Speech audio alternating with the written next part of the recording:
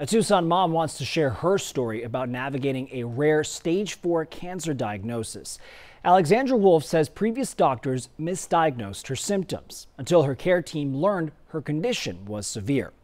Our Brooke Chow joining us in studio, sharing part of that deep conversation. Brooke, also some lessons Wolf has learned in the process she thinks can also help others in our community. Definitely. So Alexandra is actually a really young mom here in Tucson, and she has a lot of fight in her. When I talk to her, she tells me that she is currently battling stage 4 pleomorphic leiomyosarcoma. That cancer makes up only 1% of cancers in adults. Now, Alexandra shares her roller coaster journey through cancer and her determination to raise awareness on sarcomas. Take a listen. I'm young, I'm strong, I have a lot of fight in me, I have a lot of reason to fight. Nearly 4 years ago, local hairdresser Alexandra Wolf noticed her left leg was in pain.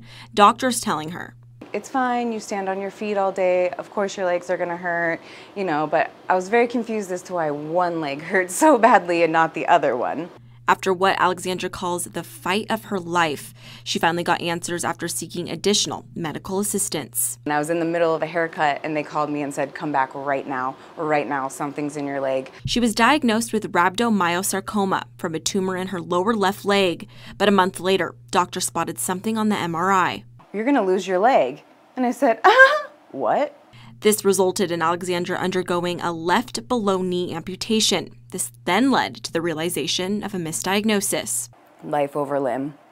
I have children, I needed to save my life, and amputating my leg was going to save my life. The biopsy came back as pleomorphic leiomyosarcoma, an even more rare form of cancer with very little research. Today, Alexandra is stage 4, which has led to her doctor predicting her life expectancy as a sarcoma continues to attack her body. He told me I had about a year, and that was a couple months ago.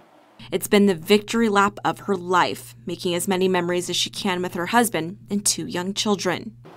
I just want my kids to be happy, and no matter if I'm here or not, I just want them to know that I'm always with them, I'm always protecting them, but honestly, I tell them these things all the time. She has one message for her cancer. Go away. I want it to be gone. I just want it out of my body. It feels very strange to have an invader in my body that's not supposed to be there, and there's really nothing I can do about it.